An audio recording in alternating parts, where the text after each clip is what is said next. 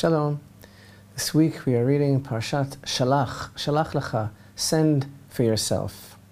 You know, like many other people, I find myself profoundly affected by the events of this week's Torah portion. In fact, I could say that this parsha has me tied up in knots. Truth is, we are taught that we are all truly profoundly affected by the sin of the spies, which was the sin of speaking evil, malicious, baseless slander against the land of Israel.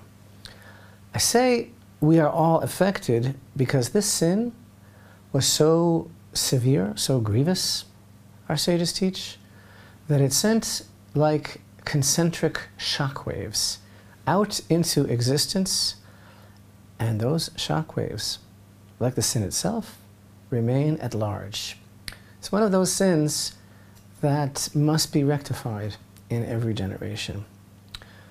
One of those sins that presents us with challenges and opportunities for fixing in every generation, that beckons us and begs us practically to get our act together and get it right. And that sin, what is it, the sin of the spies? What made it so severe? As recorded by Torah itself, it was the most severe sin committed in Jewish history. More severe than the sin of the golden calf, because after the sin of the golden calf, the people of Israel were still slated to enter into the land. There had been no major change in plans. But this week's portion of Shelach, send the spies, tells us that when the spies came back from their mission, and 10 out of 12, that is everyone with the exception of Yehoshua and Kalev, all of them spoke ill of the land, demoralized the people, told the people that they're not strong enough to defeat the nations who were there, caused the people to share their bizarre crisis of faith, and caused the people to weep all that night. And this happened to be, oh man, the 9th of Av, ring a bell. This was the first Tisha B'Av, and ultimately God decreed that this entire generation will not enter into the land after all, but will spend the next 40 years wandering around this desert. And only the next generation and their children, and actually, truth be told, their wives and their mothers and daughters, because the women were not involved in neither speaking nor listening to, accepting the sin of this tale-bearing against the land of Israel, they're the ones that would go in. And by the way, on that same day, in the future, both temples would be destroyed, did I mention? The Jews would be expelled from Spain, World War I would begin, Gush Katif would be destroyed, all sorts of stuff would be set into motion, all as a direct result of the sin of speaking Lashon Hara, evil speech against what the book of Psalms calls, in David's words, the precious land, the land of Israel. A sin defined by God himself as being more severe than idolatry. An absolute game changer that God said will simply not be tolerated, because the honor of God in this world is the land of Israel. So till now, everything that we've said is Sin of the Spies 101. It's all quite obvious, everything that we've been reviewing. I always find myself fixated year after year when we study this Torah portion on how such a thing could happen. I mean, how could, after all, these men were tzaddikim, they were righteous men, they were Rashei B'nai Yisrael Hema, the verse indicates to us they were the heads of the tribes of Israel. And every year we learn about this and we try to extract a lesson for ourselves. The overwhelming consensus of opinion seems to agree that their freak out, again, I call it that because they left.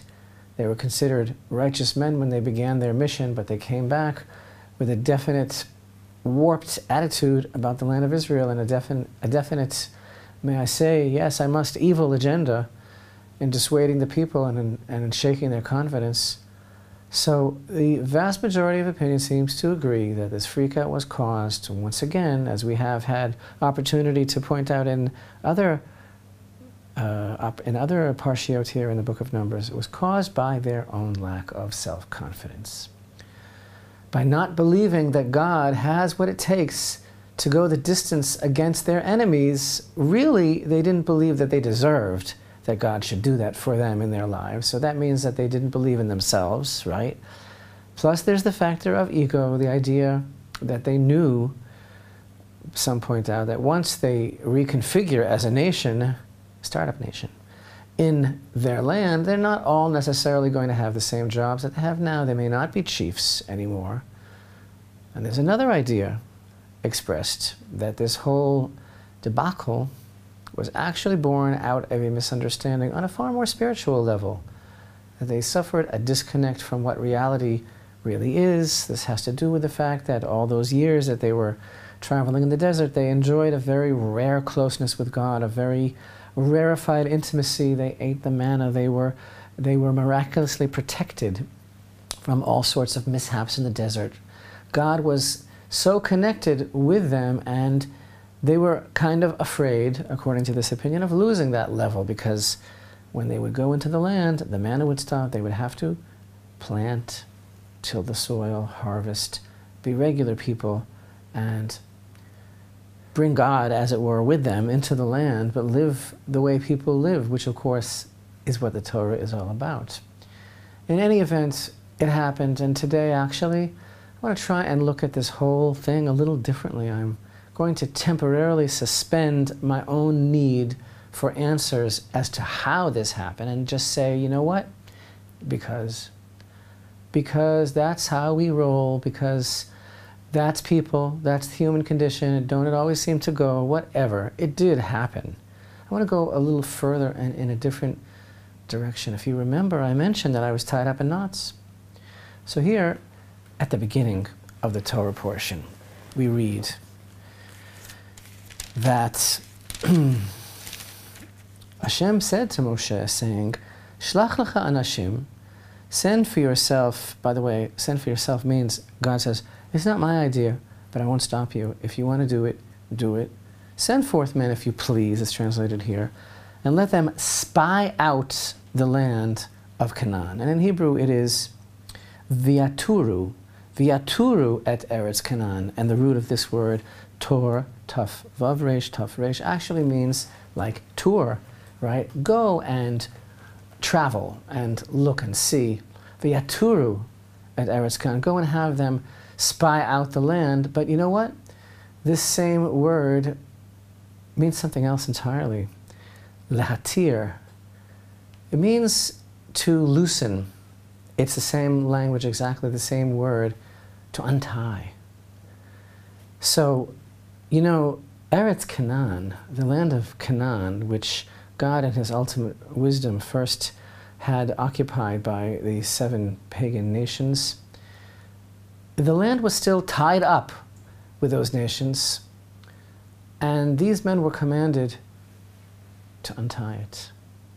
Shlach lecha anashim, send for yourself men, viaturu et Eretz Canaan, let them untie the land. Through their traveling, by their walking in steps being connected to faith in God, the spies had a mission to untie that knot. And this is the intention of our sages when they teach that the land of Israel is dependent upon the children of Israel. Because the land itself is a great mystery. It is a knot. The only ones who can reveal this mystery, who can untie the knot, are its people. And you need look no further than history. Those who would care to study the history of this land to know that it did not reveal itself, flourish, or allow itself to be untied under any people other than the children of Israel. And when the children of Israel seek out its welfare, it seeks them out. As we find in the verse, Jeremiah chapter 30 and verse 17, Sion ein doresh la, Zion, no one cares about her, which our sages teach, indicates to us that it requires someone to care about her. The land is like, if I may, buried treasure. It's not for nothing that the Holy One, blessed be He, sent these men, the heads of the tribes of Israel, who were supposed to understand and to reveal this hidden treasure that our holy forefathers so longed for, way back even when God told Abraham, go to the land that I will show you, teasing him, not even mentioning what it is. I will show it to you. And Abraham just had this tremendous pining for that land because of this secret that lies at its heart. God wanted to make his heart grow even fonder. And truly, God gave us special commandments that are specifically connected to the land, that have the power that through these commandments we can bring forth the light of the land of Israel. We can actualize the potential of that hidden treasure. We can untie the knot. And thus, we will find later that God consoled them, after telling them they're not even going in, consoled them, we're going to be talking about this in a bit, consoled them with the libations and the challah, that their hearts should not fall. And if those great ones will reveal not find it. In other words, he gave us the present, and he gave us the way to receive the present. It's not, this is a deep teaching, it's not good enough to give something to someone if you don't give them the instructions, if you don't tell them how to derive benefit from their present. And this is the answer to all the criticisms about the land of Israel. How are you looking at the land? Through what eyes? Through what standard of measure, with what expectation are you looking at this land? Because it will do you no good to compare the land of Israel to any other land, because it doesn't work here the way it works anywhere else. The land is locked, and there is only one people who holds the key, and that key is the fulfillment in this land of the Word of God. And then, when that happens, instead of concentric circles of tragedy rippling out, we have concentric circles of light and blessing rippling out into the world.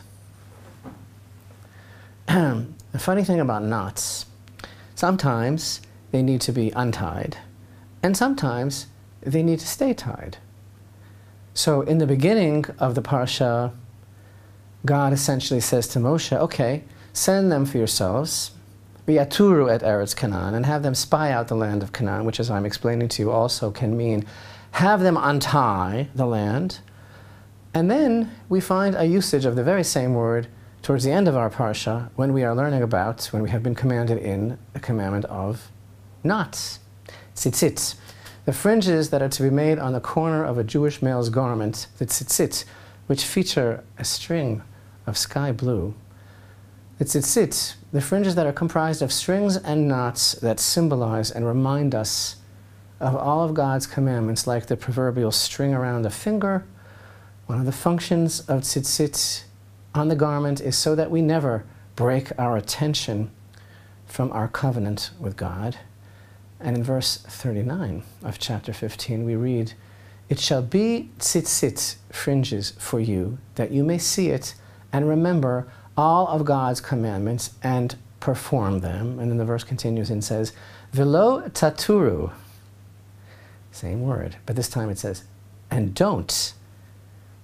When in the beginning of Shelach it said, "V'yaturu et Eretz Canaan," and they will, whatever that means, seek out or tour or untie the land of Canaan. Here it says, "Velo taturu," and do not, it's translated as stray, or look after your hearts and your eyes, which you stray after. In other words, God is imploring us, don't untie your hearts and don't untie your eyes from me ever.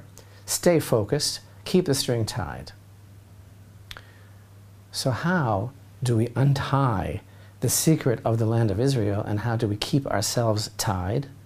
In other words, how do we, in our own time, act to rectify the sin of the spies? By countering anti-Semitism, by countering anti-Zionism, by boycotting the boycotters and exposing the evil of the boycotts, divestment, and sanctions movement. I don't think the problem is the world slandering Israel. I think that's sort of neither here nor there. There are always haters out there, you know.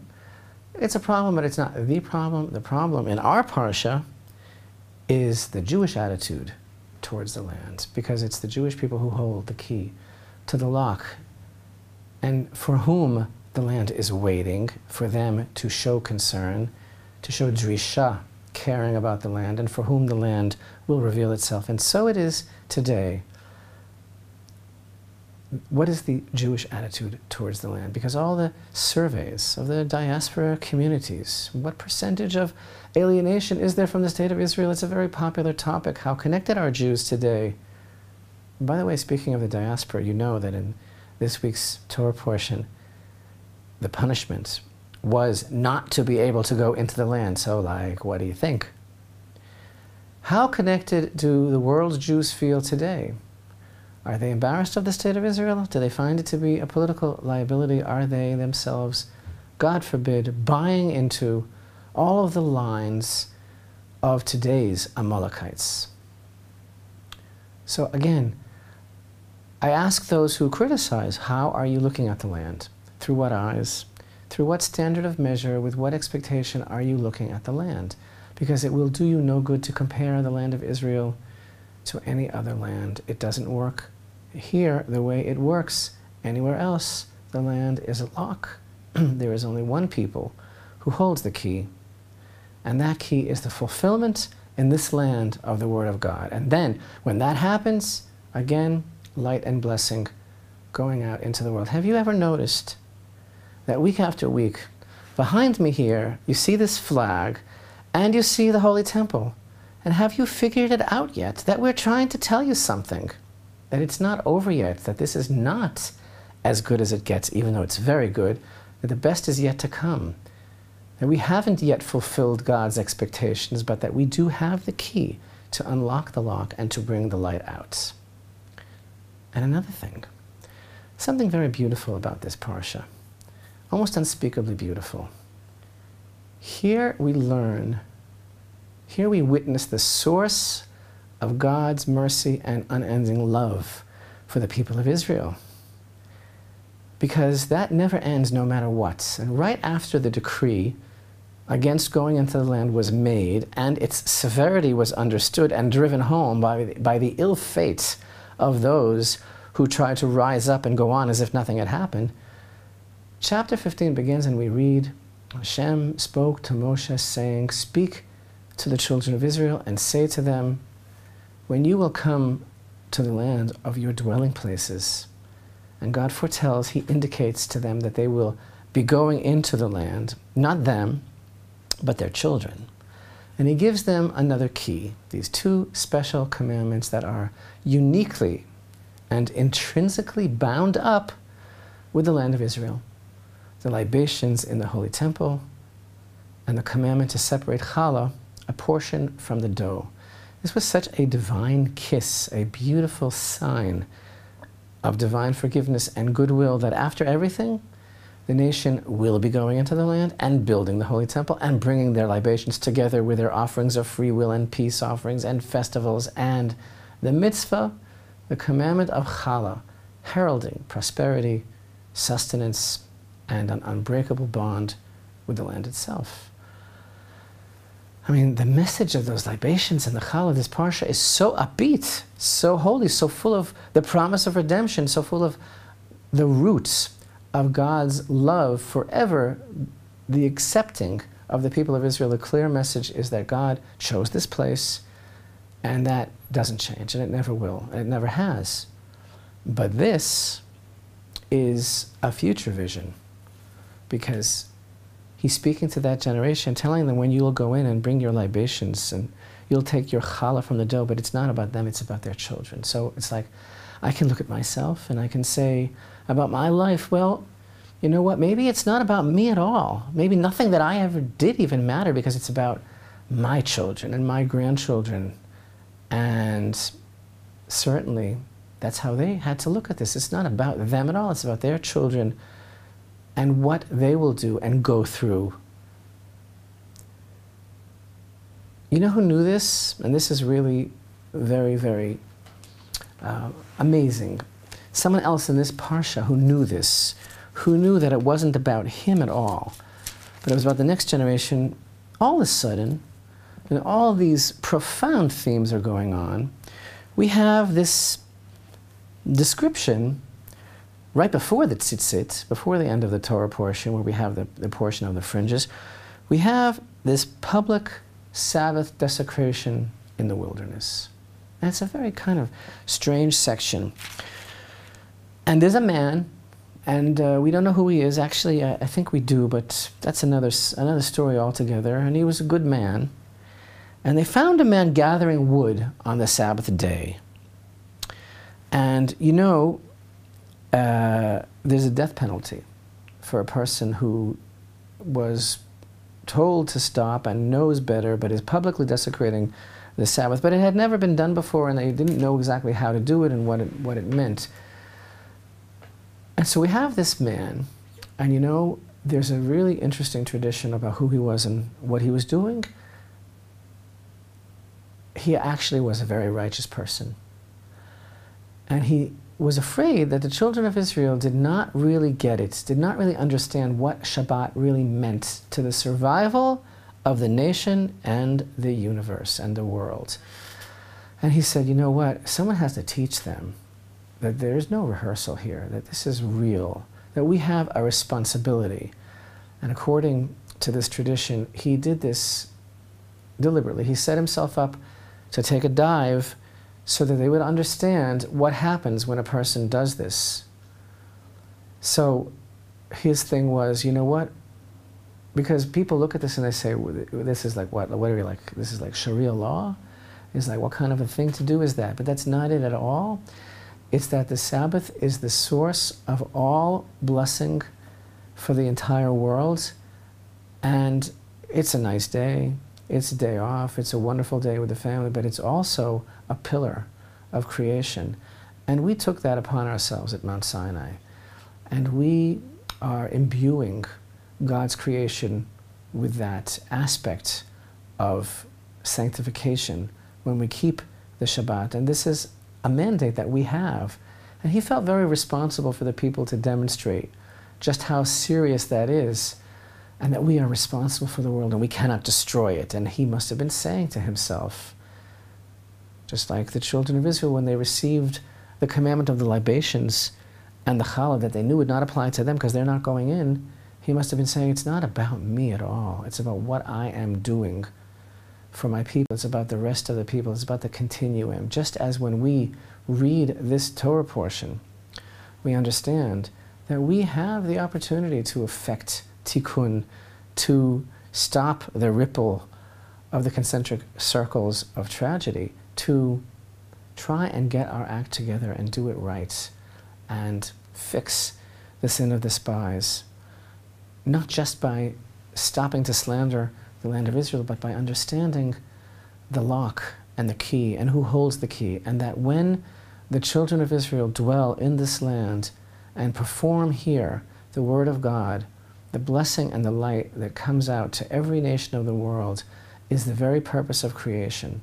And this parsha really isn't so sad after all, because it features this incredible promise and incredible vision that no matter what, God has not changed his mind, that the children of Israel will come into this land and from here will go forth the opportunity for spiritual elevation and for perfection and for rectification for the children of Israel and for all humanity.